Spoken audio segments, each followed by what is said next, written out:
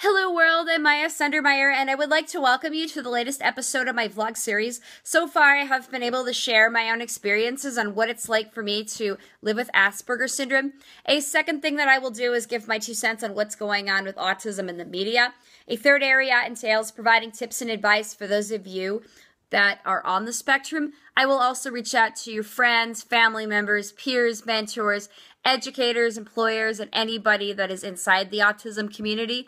And finally, I will cover topics on things that I'm passionate about. But before I dive into tonight's topic, I have a few things to mention. First and foremost, please be sure to click up here in the upper right-hand corner. This is a video called Amazing Things Will Happen, which is an animated, illustrated version of Raising Autism Awareness.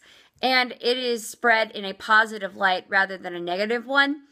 And just so you know, the comments are disabled, but I thought this would be a positive and upbeat and light video that you could share with other people in terms of educating people about autism awareness and autism acceptance. And I also wanted you guys to check out my written blogs on Wordpress.com, and you can find those under Hello World 240 at Wordpress.com. That's Hello World 240 at Wordpress.com. And what I would like to do now is not only share my opinion, but also give my tips and advice to those of you on the spectrum that are watching this video right now.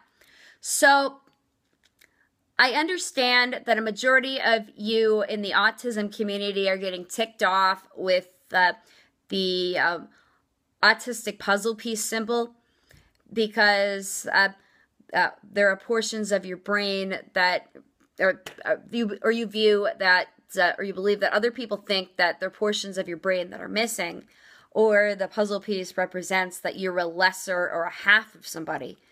And I understand where you're coming from because there are people out there that look at us like we're different and less because they don't understand and don't want to understand.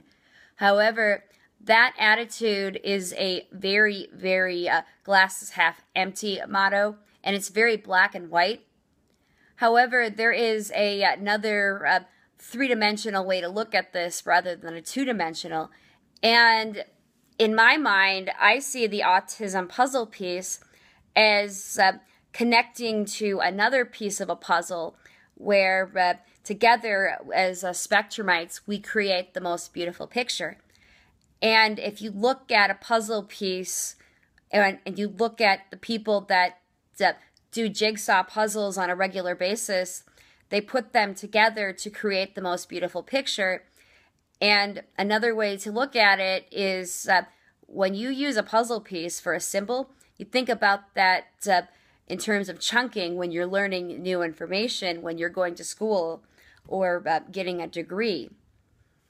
But the way I was wanting to describe it is that each person on the spectrum has a very different way of thinking, and we're not 100% the same. In fact, there's a saying that no two snowflakes are exactly or alike, not the like.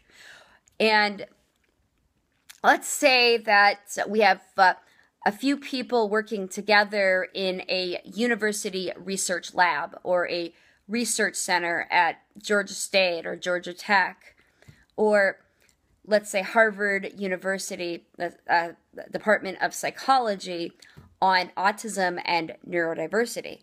And say we have one person that is a pattern thinker, and they are brilliant at math and have a lot of skills and knowledge in statistics. And then we have another person that has an eidetic memory, like myself, even though I'm good at math as well. They can remember specific facts about the different studies and what they read from other research papers. Let's say you have somebody that is a word-based thinker and they're a brilliant writer. And you have those people, and then you have somebody that is terrific at paying attention to the details and gathering the data.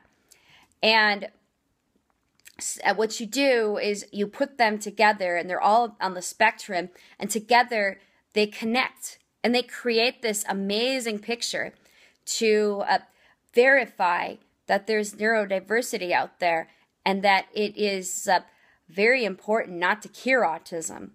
And it's very important to use this puzzle piece in a different light. So anyway, I'm out of time. If you like what I'm doing, please be sure to give me a thumbs up and subscribe to my channel. I would absolutely love to hear from you. Until next time, I'm Maya Sundermeyer, and I'm signing off now.